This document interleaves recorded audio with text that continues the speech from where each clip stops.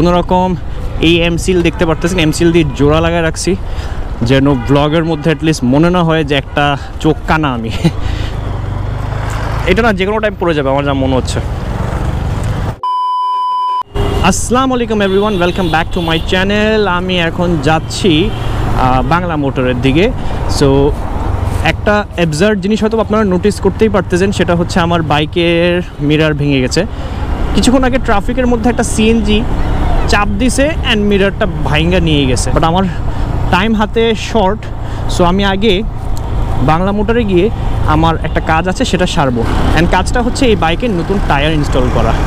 So কিছুদিন আগে আমি ওয়ালকান লাইফস্টাইলের 2 years অ্যানিভার্সারি অ্যাটেন্ড করেছিলাম, অ্যান্ড ওইখানে তারা পিরেলি ডিয়াবলো রসো 3 টায়ারটাও লঞ্চ করেছে। So it's a blessing actually that we are going to have very very premium products at our disposal. কিছু সিগনিফিকেন্সও আছে, যেমন this bike is GPX Demon, and Demon মানে তো আপনারা বুঝেন। At the same time Diablo is kind of a synonym two Demon. তো সব কিছু মিলাই I have strong reasons to go for Diablo Rossouw 3 tyres. And even more importantly Diablo Rossouw 3 যে প্যাটার্নটা সেটা কিন্তু আমার সিগনেচারের সাথে অনেকটাই যায়, ঠিক যেমনটা এই বাইকের GPX-এর লোগোর একটা অংশ আমার সাথে অনেকটা যায়। আই গেস আপনারা গেস করতে পারছেন আমি কী নিয়ে কথা বলছি। It's the flash symbol. So yes, this is the final choice for my bike. And performance mode করেছি, সো পারফরমেন্স টায়ার্সও মাস্ট এই বাইকের জন্য। So there is no second thoughts, and Pirelli is a world-class brand definitely because it's an Italian giant, and পাশাপাশি they only focus on performance tires, only performance tires. তাদের পারফরমেন্সই হচ্ছে সব কিছু। And Rossouw সিরিজটা basically inspired হয়েছে Diablo কর্সা series থেকে। কর্সা সিরিজটা হচ্ছে একদম top of the line from Pirelli. Basically Diablo Rossouw সিরিজের না বেশ ভালো কিছু গুণ আছে, যেমন first of all it's a radial tyre, তারপর it's a by compound tyre.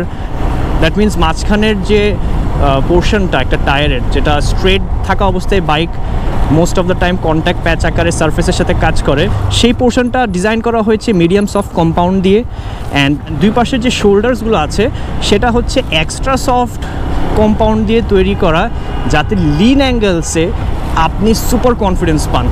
So এই জিনিসটা কিন্তু ডিয়াবলো কর্সা সিরিজেও আছে, যেটা থেকে ডিয়াবলো রসো সিরিজটা বেসিক্যালি ইন্সপায়ার্ড। অ্যান্ড কর্সা সিরিজটা হচ্ছে সুপার বাইকসের জন্য। আমি আমার বাইকিং লাইফে অনেক ব্র্যান্ডের টায়ার ইউজ করেছি, starting with TVS, MRF, then CST, তারপর হচ্ছে Pirelli, Michelin, টিমসন। সো এতগুলো টায়ার ইউজ করার পর আমি একটা জিনিস বুঝেছি যে every tyre has its pros and cons, and এক একটা টায়ার এক এক পারপাসে ডিজাইন করা। তো একটা টায়ার কিন্তু অনেক কারণে চেঞ্জ করা লাগে, ইদার বিকজ ওটা ক্ষয় হয়ে গেছে, অ্যান্ড ক্ষয় হওয়ার অনেক কারণ আছে। আমরা অনেক সময় লো প্রেশারের টায়ার ইউজ করতে করতে দেখা যাচ্ছে টায়ারটাকে অনেক তাড়াতাড়ি ক্ষয় করে ফেলি। আবার দেখা যাচ্ছে অনেকক্ষণ যদি আপনি চালান বাইক লং রান উইদাউট ব্রেকস, টায়ারটা ওভার হিটিংয়ের কারণে তাড়াতাড়ি ক্ষয় হয়। ধরেন আপনি কন্টিনিউয়াসলি হাইওয়েতে 4-5 ঘন্টা চালাচ্ছেন উইদাউট ব্রেকস অ্যান্ড অল, ঠিক আছে, তখনও কিন্তু তাড়াতাড়ি ক্ষয় হয়ে যায়। এরপর ধরেন আপনি যদি ওভারলোড দিয়ে চালান তাও ক্ষয় হয়ে যায়, কারণ প্রত্যেকটা টায়ারের না একটা লোড ইন্ডেক্স থাকে যে আপনার টায়ারটা কতটুকু ওয়েট নিতে পারবে। টায়ার কিন্তু ওভার স্পিডিংয়ের ক্ষেত্রেও ক্ষয় হয়। সব টায়ারে কিন্তু একটা স্পিড ইন্ডেক্স দেওয়া আছে যে maximum this tyre can go at this speed. So ওই স্পিডে যখন আপনি চালাবেন বা ওই স্পিডের কাছাকাছি বা এর চেয়েও বেশি, তখন গিয়ে টায়ারটা তাড়াতাড়ি ক্ষয় হয়ে যাবে। এটা আরেকটা ইস্যু। অনেক রিজনস আছে টায়ার রিপ্লেসমেন্ট করার, যেমন ক্ষয় হয়ে গেলে এই কারণে, বা টায়ার পাংচার হয়ে গেছে তখন আপনার হয়তো বা টায়ার রিপ্লেসমেন্ট করা লাগছে, এমন একটা পাংচার যেটা সারানো যাচ্ছে না। সো এরকমই অনেক ফ্যাক্টরস আছে যেগুলোর জন্য টায়ার চেঞ্জ করা লাগতে পারে।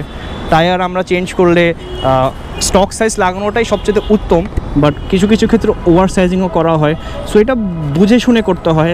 রিমের একটা উইথ থাকে যেটা আমরা অনেকেই খেয়াল করি না। আমরা সবাই জানি যে রিম 17 ইঞ্চি, but actually is the diameter which is 17 inches.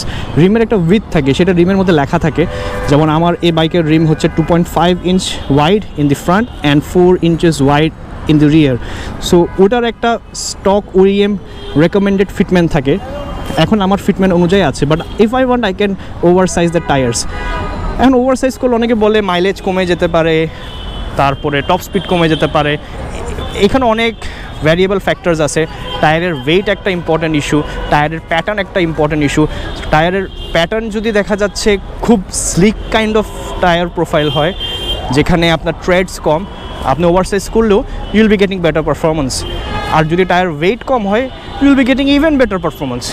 এমন না যে আপনি ওভার সাইজ করলেই আপনার মাইলেজ কমে যাবে, টপ স্পিড কমে যাবে। It's a hoax actually. এখানে অনেক ফ্যাক্টরস কাজ করে। ওভার সাইজিং করলে কিছু স্পিডও এরারেরও ইস্যুস আছে। যেমন অনেক মডার্ন বাইকে সামনের স্প্রকেট যে কাউন্টার শ্যাফট আছে সেখান থেকে রিডিংটা নেয়। ওই বাইকগুলোতে রিয়েল হুইল রোটেট করা মানেই হচ্ছে স্পিড কাউন্ট হচ্ছে। তখন আপনি যদি পিছনের চাকা ওভার সাইজ করেন বা আন্ডার সাইজ করেন, আপনার স্পিডটা এফেক্টেড হবে। কারণ সে তো একটা স্পেসিফিক রোটেশনের উপর বেস করেই ক্যালকুলেট করছে স্পিডটা। টায়ার যখন আপনার হাই হবে বা লো হবে, রোটেশনটা কিন্তু হ্যাম্পার হচ্ছে, সেই সাথে স্পিড রিডিংটাও। অ্যান্ড যেসব বাইকে সামনের স্পিডোমিটারের সেন্সারটা কানেক্টেড, সেখানে আপনি যদি সামনের টায়ার আপ সাইজ বা ডাউন সাইজ করেন, তখন স্পিডটা এফেক্টেড হবে। সো এই ধরনের অনেকগুলো ফ্যাক্টরস আছে যেগুলো মাথায় রাখা উচিত যখন আপনি টায়ার সাইজ চেঞ্জ করবেন। আমরা অনেকেই টায়ার ইনস্টল করার সময় কিন্তু টায়ারটা ব্যালেন্সিং করি না। খেয়াল করবেন প্রত্যেকটা টায়ারে একটা ইয়েলো কিংবা হোয়াইট ডট আছে। ওই ডটটা বেসিক্যালি যেটা সিগনিফাই করে সেটা হচ্ছে টায়ারের সবচেয়ে লাইটেস্ট পার্ট হচ্ছে ওই জায়গাটাতে, ওইখানে একটু রাবার বা প্লাই কম ইউজ করা হয়েছে। অ্যান্ড ওই পোর্শনটা আপনার রিমের যে নজেলটা আছে, নজেলের প্যারালেলি ফিটমেন্টটা করতে হয়। কারণ একটা রিমের মধ্যে নজেলের পার্টটাই হচ্ছে সবচেয়ে হেভি পার্ট। সো হেভি এবং লাইট পার্ট, রিমের হেভি অ্যান্ড টায়ারের লাইট পার্ট, এই দুইটা মিলাই কিন্তু টায়ারটা ব্যালেন্স হয় প্রপারলি একটা বাইকে। আমরা অনেকে এই জিনিসটা মেনটেন করি না। টায়ার ইনফ্যাক্ট আপনারা পারচেজ করার সময় একটা জিনিস একটু নোটিস করে নেবেন যে টায়ারের যে কনস্ট্রাকশনটা সেটা কি বায়েস নাকি রেডিয়াল। সো নর্মালি বায়েস মানে হচ্ছে যেটা আমরা বাংলায় বলে থাকি সুতার টায়ার, যে সুতা ক্ষয় করতে করতে চালাতে চালাতে সুতা বের করে ফেলছি টায়ারের। সো ওইটাই হচ্ছে বেসিক্যালি আপনার বায়েস টায়ার অথবা বা নাইলন কনস্ট্রাকশনের tyre. R at the same time radial হচ্ছে তারের টায়ার। দ্যাট মিন্স আপনার ভিতরে স্টিল বেল্ট পাবেন। সো এখানে অনেক ব্যাপার স্যাপার আছে, বেশ কিছু অ্যাডভান্টেজেস ডিসঅ্যাডভান্টেজেস আছে রেডিয়াল এবং বায়েস টায়ারের ক্ষেত্রে। Overall radial is definitely better, but definitely it's also expensive. Usually higher সিসির যত বাইক আছে সবগুলোতেই আপনি রেডিয়াল টায়ার পাবেন, বিকজ রেডিয়াল কনস্ট্রাকশনটা হচ্ছে হাই পারফরমেন্স ভেহিকলসের জন্য, যেটা অনেক স্পিডিং করবে, যেটা অনেক লোড নেবে, অনেক প্রেশার নেবে। বায়াসটা হচ্ছে লো এন্ড সেগমেন্টের ভেহিকলের জন্য। সো এই কারণে আমাদের দেশের ম্যাক্সিমাম যে বাইকগুলা সেগুলা স্টকে বায়াস টায়ার দেওয়া থাকে, কারণ প্রয়োজন নাই। শুধু শুধু কস্টিং বাড়ে তো লাভ নাই। আমরা যখন নতুন টায়ার ইনস্টল করতে যাই তখন এই জিনিসগুলো জেনে রাখলে ভালো হয়, আমাদের নিডস অনুযায়ী যেন আমরা প্রপার টায়ারটা পিক করতে পারি। সো এই একটা ব্যাপার রেডিয়াল বা বায়াসের ক্ষেত্রে। তারপর ধরুন একটা ইম্পর্টেন্ট ফ্যাক্টর হচ্ছে টায়ারের ব্রেক ইন করাটা। প্রত্যেকটা টায়ার একটা ব্রেক ইন পিরিয়ড থাকে, মিনিমাম 100 মাইলস অর 160 কিলোমিটার্স। বেশি মেনটেন করতে পারলে ভালো। সো এই টাইমটাতে আপনার খুব স্মুথলি এবং সফটলি বাইকটা চালাতে হবে। আপনি কোনো ধরনের র্যাপিড অ্যাক্সেলারেশন বা র্যাপিড ব্রেক করতে পারবেন না, তখন আপনার টায়ারের লাইফ টাইমের উপর কিছুটা ইম্প্যাক্ট পড়ে। অ্যান্ড ইউজুয়ালি আরেকটা রিজন হচ্ছে ব্রেক ইন করার, নতুন টায়ারের সারফেসের উপর একটা স্লিপারি লেয়ার থাকে, যেটা অ্যাকচুয়ালি টায়ারটা যেন ড্যামেজ না হয় লং টাইম স্টোরেজের ক্ষেত্রে, ওই কারণে দেওয়া হয়। সো ওই জিনিসটা ক্ষয় হতে একটু টাইম লাগে। টায়ারটা যখন আপনি ব্রেক ইন করবেন তখন কিছুটা কর্নার বা একটু টার্ন করে করে ধরেন ব্রেক ইনটা করতে পারলে বা টায়ারটা ইউজ করতে পারলে ভালো, বিকজ টায়ারের উপর যে লেয়ারটা সেটা কিন্তু শুধু মাঝখানে থাকে না, সেটা কিন্তু পুরো টায়ারে থাকে। সো আপনি যদি সোজা চালান একদম তাহলে আপনার টায়ারটা শুধু মাঝখানটুকু অংশটাতেই ব্রেক ইন হবে, টায়ার যে শোল্ডার বা এজেসগুলো আছে সেগুলো ব্রেক ইন হবে না, সেই অংশটা ক্ষয় হবে না, but definitely softly, not aggressively. হুট করে আপনি লিন করে দিবেন তা কিন্তু না, কারণ আপনি ইনিশিয়ালি কিন্তু টায়ারের গ্রিপ অতটা ভালো পাবেন না নতুন অবস্থায়। সো ওয়ালকানের কাছাকাছি চলে আসছি, এই ট্রাফিকটা পার হলে আমরা চলে আসব। অবশেষে ট্রাফিক জ্যামটা ছাড়ছে 10 মিনিট দাঁড়ানোর পর, অ্যান্ড হিয়ার ইট ইজ ওয়ালখান। এখন বাইকটা এদিকে পার্কিং করি। ওকে, বাইকটা এইখানে পার্কিং করি। ওকে, 2 তলায় যেতে বললো, 2 তলায় যাই। পুল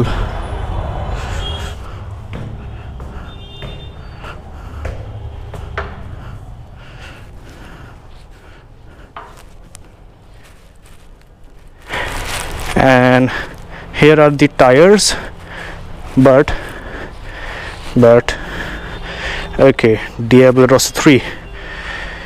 This is the tire that I'm gonna install, and এই যে আমাদের সুপার হিরো মেহেদি হাসান রাসেল। কি অবস্থা ভাই? সরি লেট কেন হয়েছে সেটা তো দেখাইলাম এই ছবি। মিরার ভাবতেছিলাম যে মিরারের প্যারাটা সেরে নি, ভিডিওর মধ্যে দেখতে কেমন দেখাবে, বাইক চালাচ্ছি একদিকে মিরার নাই, এই আর কি। আর আপনাকে অফ ডেতে আনার জন্য really sorry, and thank you so much for coming. তো এখন ভাই বলেন কিভাবে কি করব? হচ্ছে এখন ইনস্টলেশন কি পেছন থেকে করবে? হ্যাঁ, ওখান থেকে করে ফেলি, আপনাদের যেহেতু সার্ভিস সেন্টার আছে, দ্যাটস আ গুড অপরচুনিটি। একটা নাও রসনার একটা, এটা নাও 70 হ্যাঁ, আর হচ্ছে 70 তোমার ওইখানে একটা ডিয়াবলো রসো 3 ফ্রি। এটাতে 180 হ্যাঁ হ্যাঁ একটা। আচ্ছা, এগুলো তো সব 21 এরই প্রোডাকশন, রাইট? 21 এর কি শেষের নাকি শুরুর? এটা হচ্ছে শুধু অগাস্টের। গ্রেট। সো এখনো 21 শেষ হয়নি, ইয়ার still the tyres R here, almost latest production. So আমরা কি এখন পিছনে চলে যাবো একেবারে? চলে যাবো নাকি কিছুক্ষণ বসবেন? বাইকটা বুঝিয়ে দিই। হ্যাঁ, বাইকটা বুঝিয়ে চলুন। বেসিক্যালি তাদের টেকনিক্যাল এক্সপার্টিস অনেক high, because they R all Kawasaki trend professionals, and অন্যান্য বাইকও সার্ভিস হয়, বিকজ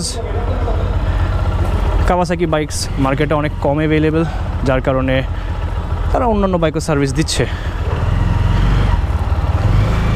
যদিও এখন পর্যন্ত এখানে সব কাওয়াসাকি দেখতেছি, and this is a beast right over there, it's a ZX-10R। একটু চাকার সাইজটা দেখাই, তাহলে আইডিয়া দেওয়া যাবে। Dam, just look at this with ZX-10R। So এই হচ্ছে কাওয়াসাকির অফিসিয়াল সার্ভিস সেন্টার। এখন উঠে দিব?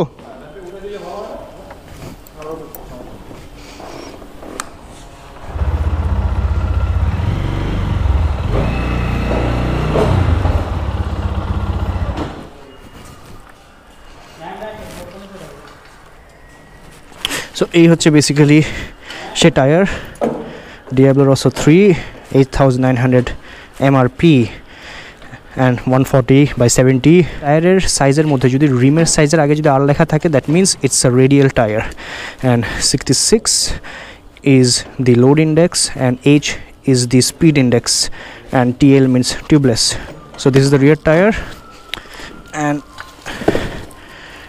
this is the front tire, 100/80 R17. So সামনেরটাও radial, 52 load index and H হচ্ছে speed index.